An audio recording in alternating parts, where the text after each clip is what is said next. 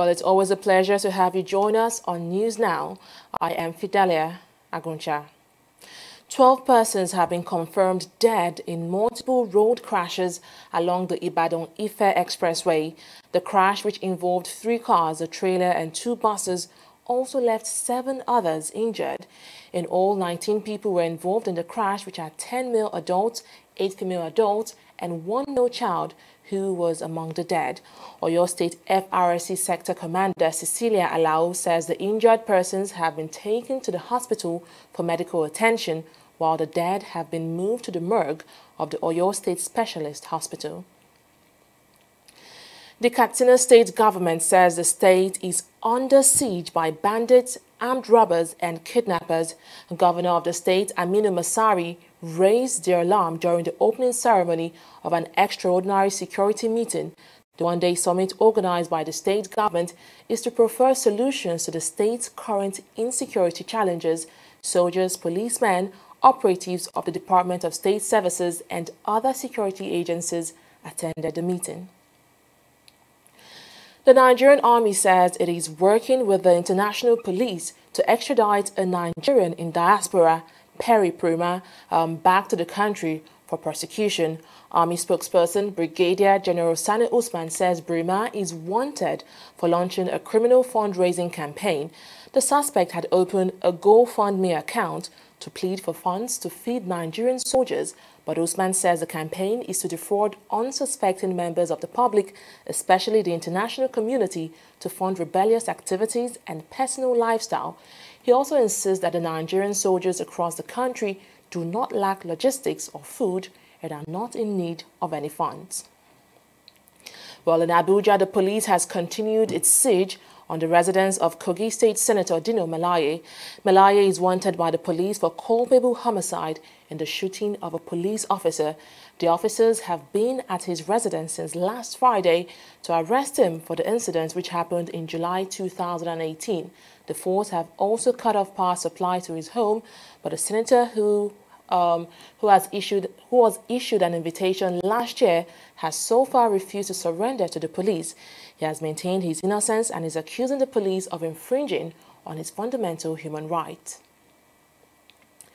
A Lagos-based right campaigner, Malcolm Omoribo, has asked the Federal High Court in Abuja to declare as unlawful and unconstitutional the declaration of Operation Python Dance by the Army across the nation. The applicant is seeking the court's declaration that the commencement of a nationwide Operation Python Dance with effect from January 1st to February 28 is illegal and undemocratic. He says it violates his fundamental rights and that of other Nigerians. The applicant wants the court to declare that it is the primary responsibility of the police force to tackle internal security challenges such as kidnapping, terrorism, militancy, and proliferation of firearms, and not that of the armed forces. And in politics, the All Progressives Congress is accusing the People's Democratic Party of trying to hijack the current government. Party spokesperson Lanre Isaonilu says those who defected from the party in 2018 constituted themselves as a stumbling block for the APC administration using their vantage position in government. The APC spokesperson alleged that Atiku Abubakar, presidential candidate of the People's Democratic Party, paid huge amounts of money to con men in Dubai who pose as strategists to discredit President Buhari and leaders of the party ahead of the 2019 general election. Predictably, the forces of evil finally gravitated towards themselves and are now ensconced in their wicked nest called the PDP.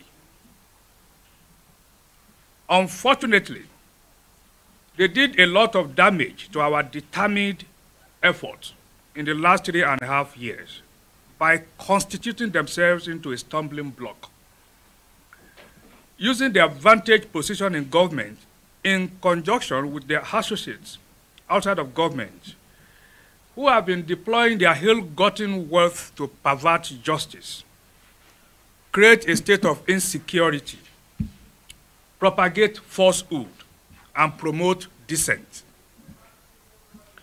It was a callous strategy designed to pull the wool over the eyes of the people of this country As frustrating as their activities were in 2018, they met more than their match in President Muhammadu Buhari. Their Dubai-made strategy has collapsed like a pack of cards. The plan was to recreate the 2014-2015 scenario when APC pilloried them for their crimes, which woken the electorate to the reality of the disaster we were headed under the PDP administration. PDP, led by their discredited presidential candidate, Alhaji Abubakar Atiku, paid huge sums of money to some foreign con men in Dubai who posed as strategists.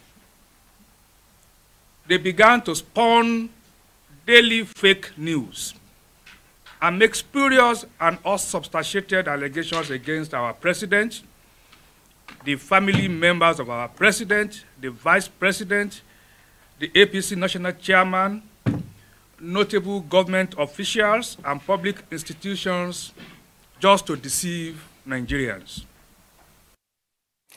Meanwhile, PDP spokesperson Kola Ologbondiyan has responded to his APC counterpart.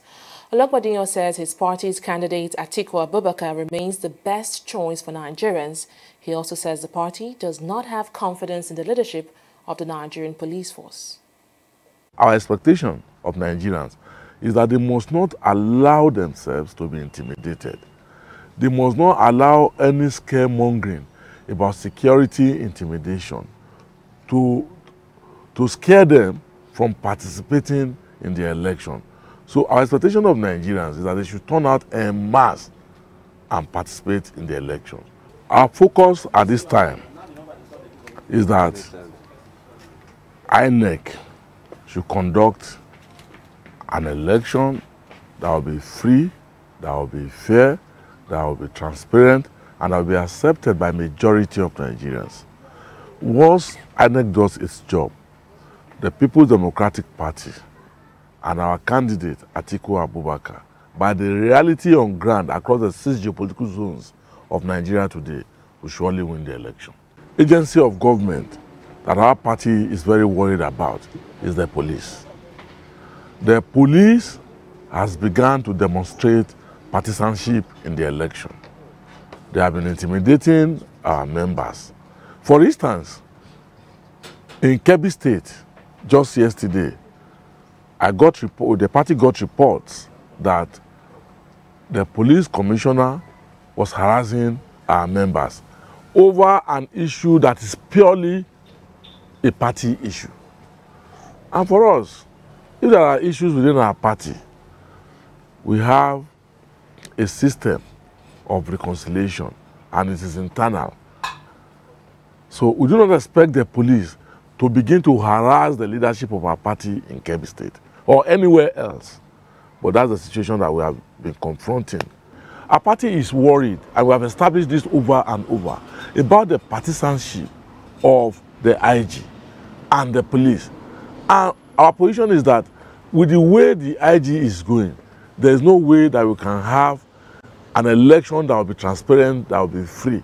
And we have cases in Osun, we have cases in Ondo, we have a case in Kwara at the by-election. We had in the by-election of Kogi State, where policemen were used to support thugs to hijack electoral materials. So on account of that, there's no way we can have confidence under its leadership.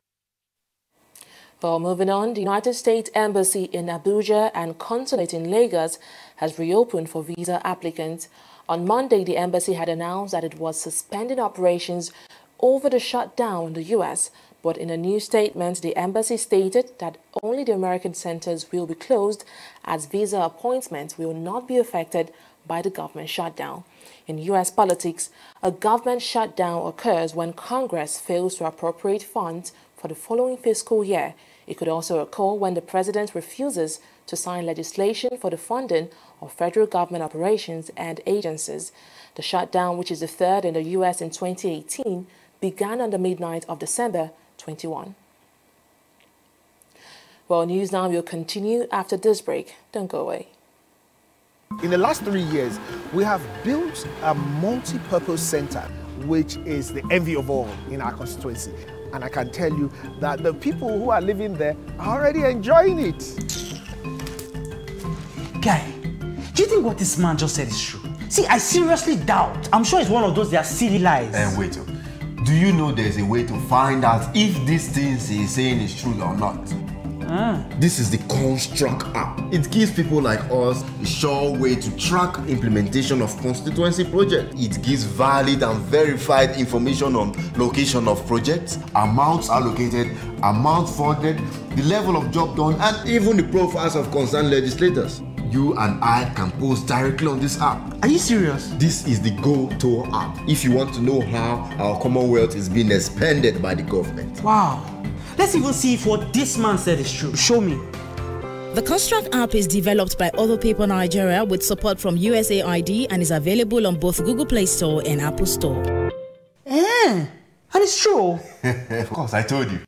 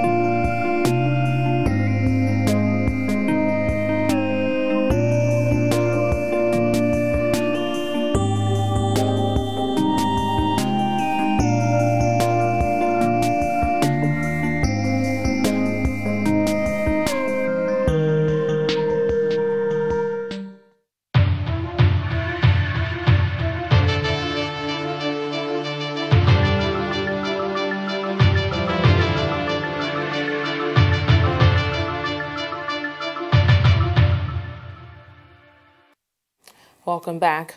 Well, as Nigeria slowly ushers in 2019, the Director General of the Lagos Chamber of Commerce and Industry, Muda Yusuf, has been speaking on some of the factors he feels will be largely responsible for the growth of the Nigerian economy.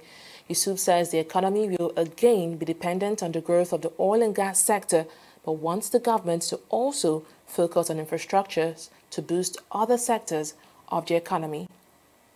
The forecast will depend on what, it has to be a conditional forecast. Conditional in the sense that the economy is still largely dependent on the oil and gas sector. So whatever we expect in terms of growth or economic performance will have to depend on what happens in the oil industry. The oil market specifically, it depends on what happens with oil price. It depends on what happens with oil output. Because there's a correlation over the years and from research that once we see an upward swing in oil price, we also see a positive impact on GDP performance. So if the oil price goes up, we are likely to see very good performance in terms of our GDP growth. But if oil price drops, we are likely to see a very serious systemic effects, not just on GDP growth, but on all other key economic variables, such as exchange rate and inflation. So so whatever forecast we make has to be conditional on what happens to the oil price and oil output. Slow recovery is because the productivity in the economy is very low. Productivity, especially in the non-oil sector of the economy. So the challenge is that of productivity. And productivity is a function of the environment that you create. It's a function of the infrastructure that you have. It's a function of your the financing capacity, the kind of financing structure that you have. It's a function of your tax policy. It's a function of your monetary policy, your interest rate policy, your trade policy. So it's a function of so many things. But what is important is that the non-oil sector still have, it's not performing as well as it should. And that is why we haven't seen the kind of dramatic improvements in growth. If we're able to invest more in the infrastructure, if we're able to put in place reforms that will allow for more injection of private capital into this economy, I'm sure there will be a lot more impact on growth than what we are witnessing currently. Well, French oil major Total has started production at its Egina oil field in Nigeria, where it is expected to produce at least 200,000 barrels of oil in a day. That rate of output represents about 10% of Nigeria's current oil production. Total says the project is expected to significantly boost its oil production and cash flow from 2019 onwards. Meanwhile, the state oil company that is the Nigerian National Petroleum Corporation says Nigeria's crude oil production rose to 2.09 million barrels a day in 2018 compared to 1.86 million barrels in the year before. Oil market dropped by around 1% in 2019's first trading day on Wednesday, pulled down by surging U.S. output and concerns about economic slowdown in 2019. The international Brent crude futures were at $53.27 per barrel, while U.S. crude futures were at $45.01 per barrel. Traders say future prices fell on expectations of oversupply amid surging U.S. production and concerns about a global economic slowdown.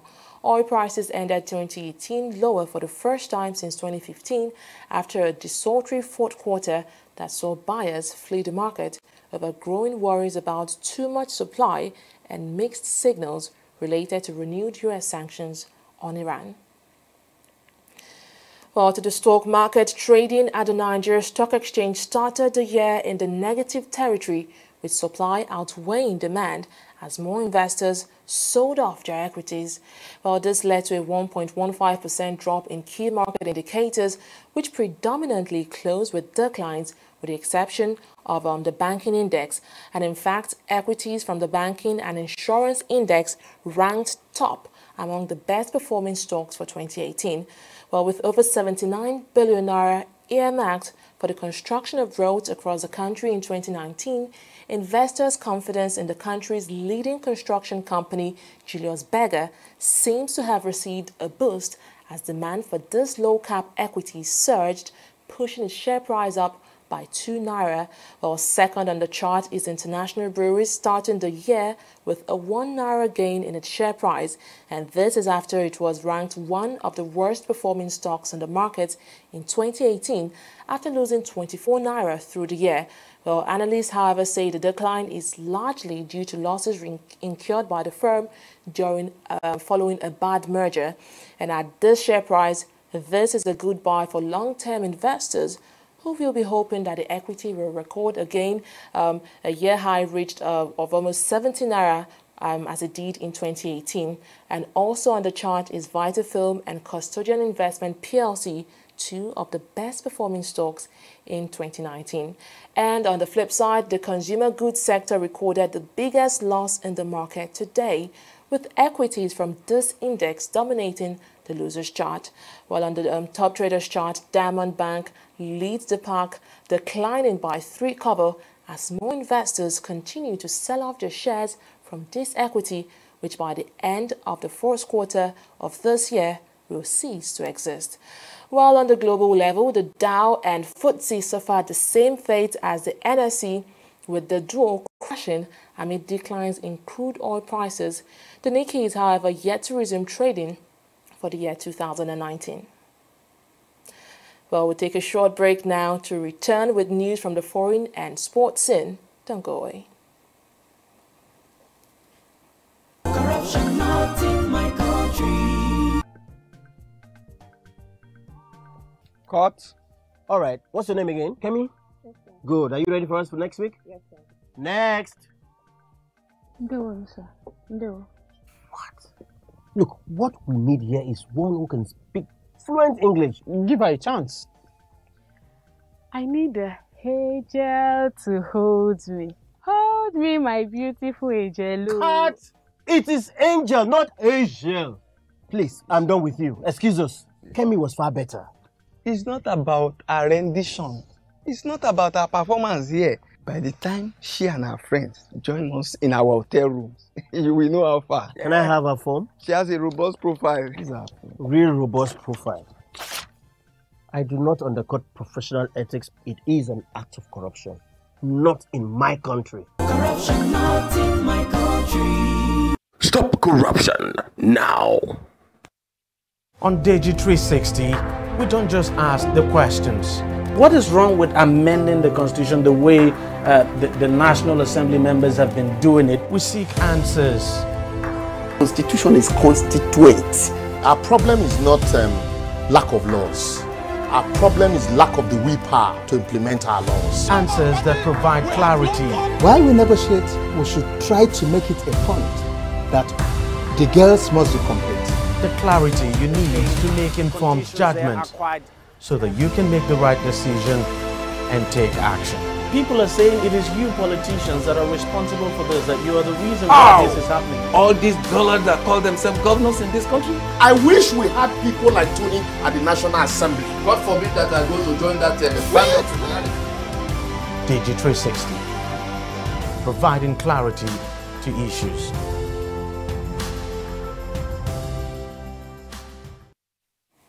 Well, the death toll in landslides and floods in eastern Philippines has reached 85. Search, rescue and relief operations have been hampered by constant heavy rains recently, but officials are hoping to reach more communities as the weather begins to clear. At least 20 people were still missing from the landslides. 69 people have been reported dead in the eastern region of Bicol, while 16 others were killed in the nearby region of eastern Visayas and other areas in landslides and floods. At least 37 Fulani civilians, including children, have been killed in central Mali, the most recent case of ethnic violence which cost hundreds of lives last year. The government says the attackers, who are dressed as traditional Donzo hunters, raided the village of Kologon in the central Mopti region. Mulag Guindo, the mayor of Bankas, the nearest town, says the attack occurred around the time of the first call to prayer of the new year and targeted Fulani part of Kologon. Mali has been in turmoil since Tuareg rebels and loosely allied Islamists took over its north in 2012, prompting French forces to intervene to push them back the following year. Well, 6 people have been killed and 16 injured in a train accident on the Great Belt Bridge in Denmark. Rail network officials said debris from a freight train hit a commuter train during a heavy storm, forcing it to brake suddenly. Rescuers are working to free around 100 passengers who remain trapped on board. There were 131 passengers and 3 crew members on board at the time of the accident, and an emergency center has been set up at the western end of the bridge in the town of Nyborg. And to sport, Rangers International Football Club of Enugu has resumed training for the Confederation of African Football Cup and the forthcoming Nigeria Professional Football League.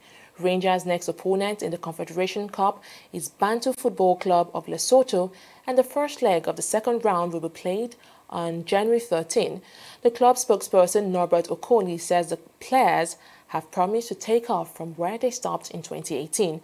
The media officer appreciated the players for their effort in 2018 and urged them to put more effort in the new year.